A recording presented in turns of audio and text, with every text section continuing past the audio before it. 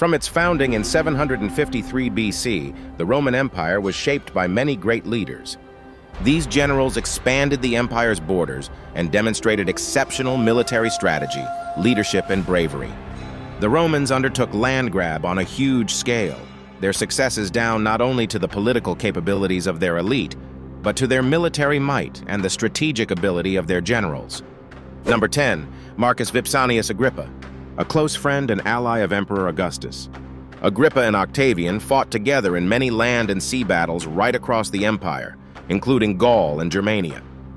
Agrippa played a pivotal role in the naval Battle of Actium, which secured Augustus's power and marked the end of the Roman Republic.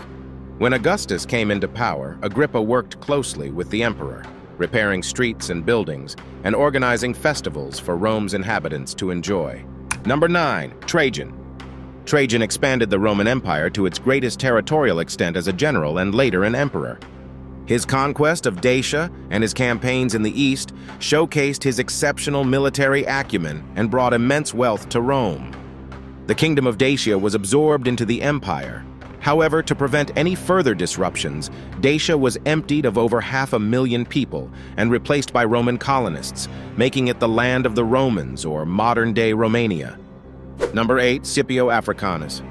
Scipio's finest hour, however, came during the Battle of Zama in North Africa in 202 BC, where he finally managed to defeat Hannibal himself. The Carthaginian commander used enraged war elephants in an attempt to trample Scipio's marauding troops. Still, the Roman general simply ordered his men to open ranks, allowing the beasts to stampede through without causing significant casualties. Number 7. Pompey the Great. He first entered the political scene by raising troops to help Sulla liberate Rome from the Marians in 83 BC. A military and political leader, Pompey's campaigns in the east, including defeating Mithridates and annexing Syria, significantly expanded Roman influence.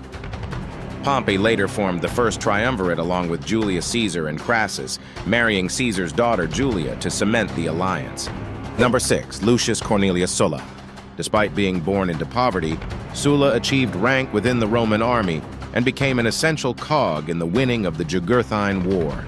Sulla's march on Rome and subsequent dictatorship demonstrated his formidable command over his legions and his influence on Roman politics. In 82 BC, Sulla marched on Rome a second time, his success resulting in the Senate appointing him dictator, bringing with it near-limitless power. Number 5. Gaius Marius. Known for his military reforms, Marius transformed the Roman army into a more professional force. Marius is attributed with a number of actions that had significant influence on the transformation of the Roman civilization from republic to empire. He allowed non-landed Romans to join the army. At the same time, he changed the law so that soldiers had to carry their equipment, which resulted in military success. Notoriously, he defeated the Teutones as they advanced into Italy, ambushing the hordes on the edge of the Alps and killing a reputed 100,000 invaders. Number 4. Constantine the Great. Not only a great general but also the first Christian emperor, but also the founder of Constantinople, the empire's new capital.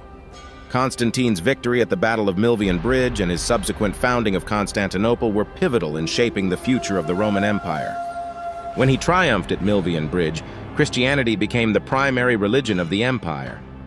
Number 3. Julius Caesar. Perhaps one of the most famous Romans. Caesar's conquest of Gaul and his pivotal role in the Roman Civil War showcased his extraordinary military genius and ambition. After his conquest of Gaul, which extended Rome's territory to the English Channel and the Rhine, he became the first Roman general to cross both when he built a bridge across the Rhine and conducted the first invasion of Britain. As dictator in Rome, Caesar overhauled the calendar, started constructing a basilica, and issued a new coinage with his head on it.